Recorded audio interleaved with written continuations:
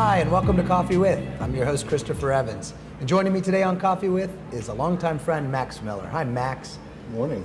You've had a great career in a wide variety of areas, marketing and branding, and as a legal counsel, with some pretty big brands, Heinz and the University of Pittsburgh, as well as some time with Big Brothers and Big Sisters. But you're also an entrepreneur. Talk to us a little bit about how you got where you are. I immersed myself really in a lot of different areas. So when I started practicing law, I got to see a lot of different parts of the business, understanding corporations, understanding how they work, and really cut my teeth on what's the infrastructure that's really driving this business. And when you start to see those things, you start to really understand how a business works, how you get to scale. They made the mistake of sending me back to business school.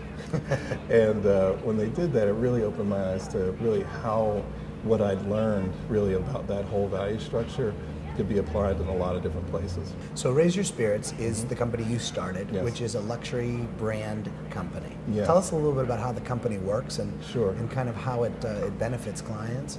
Sure, we like to call ourselves a sensory marketing firm.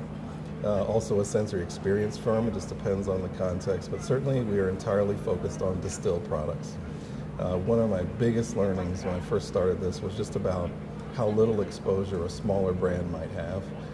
When you look at the regulatory structure of the industry, there's a lot of channel power around distribution. 4 or 5, maybe 6 different distributors are really controlling large parts of the market. That means that in order for a small brand to really succeed, you need to have a little bit of extra firepower, if you will. The hand selling, the really educating people about brands that they may not know about. And really that's the niche that we fit in. We partner with chefs to do customized meal pairings with the spirit so that people really start to engage with the spirit the same way that the wine category has done. And that really has worked for us. When you start to see the education level go up around the spirit, then you start to see people not just buying their standard scotch they've been buying all their lives, but they start to learn about the scotch category. How can you advise the small business owner to embrace marketing and branding and be effective with it despite a limited budget? On the brand side, it's really just about credibility, right? And in terms of do what you say you're going to do and build the kinds of partnerships with people that are going to support you. I mean, Pittsburgh is a great town for partnerships.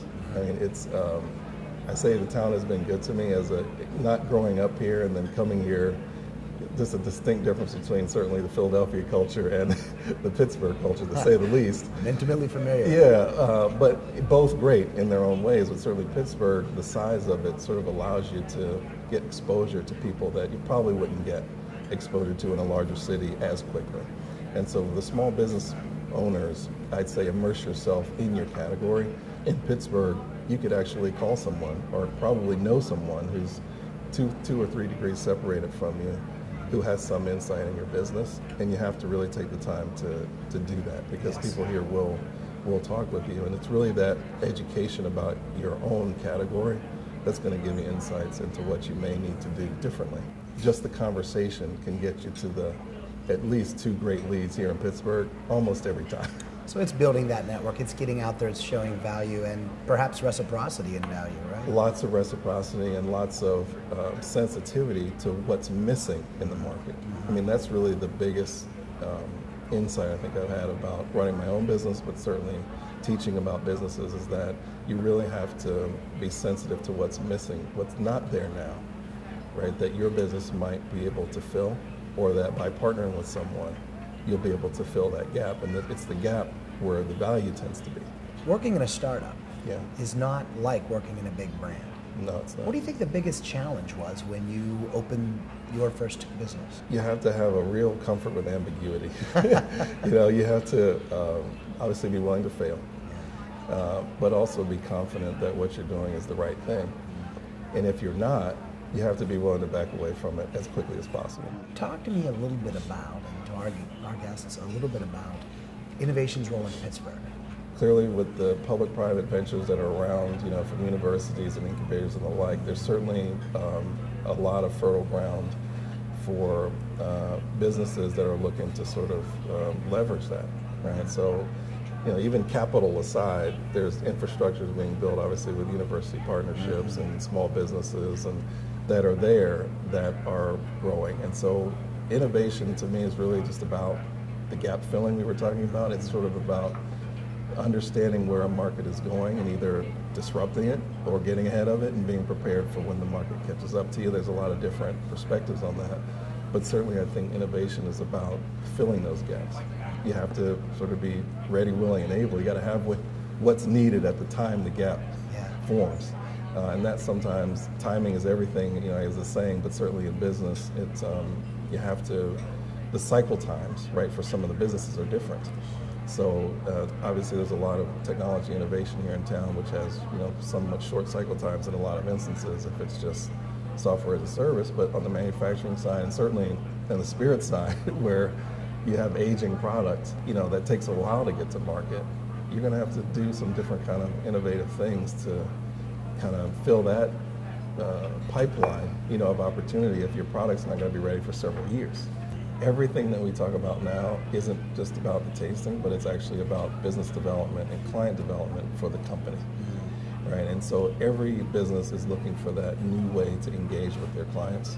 And really, Raise Your Spirits now is just a facilitating tool. It sort of is one more arrow in the quiver, if you will, of a corporate entity that's looking to engage people in a new way. When you start looking at the way that people engage with spirits and the timing of when they purchase things, obviously you have to be there and ready when they want to do a purchase or whether they want some information about a product. It needs to be there and available. And clearly, you know this from your business, that the market is shifting, absolutely, totally to mobile. I do think that certain brands also are going to be more open to how partners like us can use technology to help them. Whether the QR comes or goes, who knows the fate of it. Yeah. But technologies like that allow for information to be shared relatively quickly clearly are going to be a part of the equation. It's just a matter of, at least for spirits brands, making sure that that information is available when somebody's making a purchase decision or when they're wanting to learn more about a particular spirits category. Well, Max, with these great products, it sounds like we probably should have had Manhattans or single malt scotch with. Yes. But we're glad to have had you on Coffee With. Thank you so much for joining us today. Thanks so much. And thank you for joining us on Coffee With.